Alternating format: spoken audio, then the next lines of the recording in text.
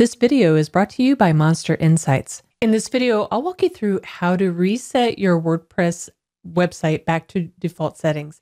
This is a question that we get asked a lot in our WP Beginner Engage Facebook group. If you're not a member, go over there and sign up. This is a great resource for people to ask questions and get help on their WordPress website. And if you see here, this comes up quite often. And so let me walk you through how you can do this. Well, head over to our WordPress dashboard. This is the website that we're going to reset. And you see here, I have some posts. If we go into our media area, I also have a lot of images that I have on here. You can see we have some plugins here. And when I go to my installed plugins, you'll see the plugins that I have installed. And then finally, when we go to our themes area, we'll see we have a couple of themes here. And if you're like a lot of people, you might have several more here. So let's go through the process of getting a fresh install without deleting and reinstalling WordPress. We want to head over to our plugins area and click add new. We're using a particular plugin for this. I want to search for a plugin and we're searching for WordPress Database Reset. WordPress Database Reset. This is the one we want. So let's go ahead and click install now. And then once you install it, make sure you stick around to activate it, as always. If you want to completely reset everything and you're not concerned about whatever you have on your site, I think it's still a good idea to go ahead and do a backup of your website, simply because something happens and we always tend to need that one thing on our site. So go ahead and do a backup of your website, and we'll link in the description below on an easiest way to back up your site. Once you back it up, then you can slash everything and kill everything that you want. Once it's installed, you'll see this WP Database Reset, and you can either go here, or if you need to go and come back, you can always find it from your dashboard, going down to Tools and go to Database Reset. So let's click on that. And you see right out of the gate, it says it does not do a backup. Anything that you do change will be permanent. So if there might be a slight chance that you'll need anything on here, go ahead and do a backup. And you see that there's a drop down, so you can choose which ones that you want to reset or keep.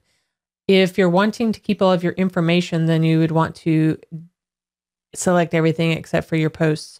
But for this tutorial, we're going to just reset everything back to factory settings or back to WordPress clean installation. So we're going to click select all tables, and this will bring them all in.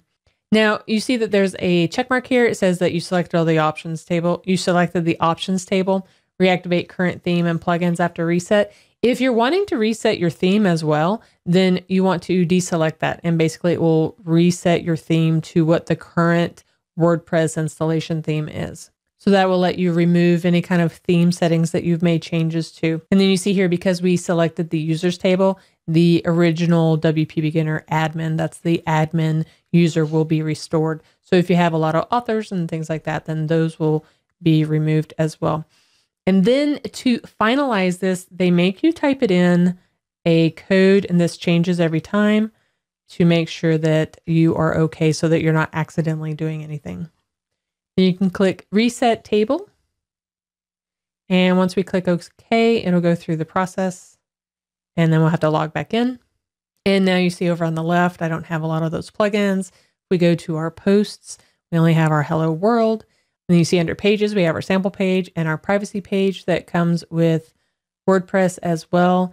If you go to appearance, we now have the 2020 theme activated, and this one is here but is not active. Same thing with the plugins. If we go to plugins, all of those plugins are still there. It won't remove them because a lot of people like to reuse plugins that they have installed, but it does deactivate them. And now you can go in and choose which ones you need to remove completely and which ones you want to reactivate. So you can do that here. I would say that when it's time to reactivate any plugins, one of the ones you'll want to use and one of the ones you'll want to keep is Monster Insights. It is a great plugin to connect to your Google Analytics so that you'll know exactly what's happening with your website. You'll know what type of traffic is coming, what your top performing pages are, what your top performing affiliate links are if you have affiliate program.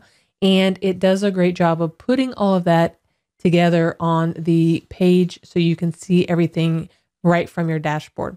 To get started, simply head over to monsterinsights.com and make sure you use promo code WPBVIP to get 50% off Monster Insights. And now that your website is set back to the original settings, you have a clean slate to work with.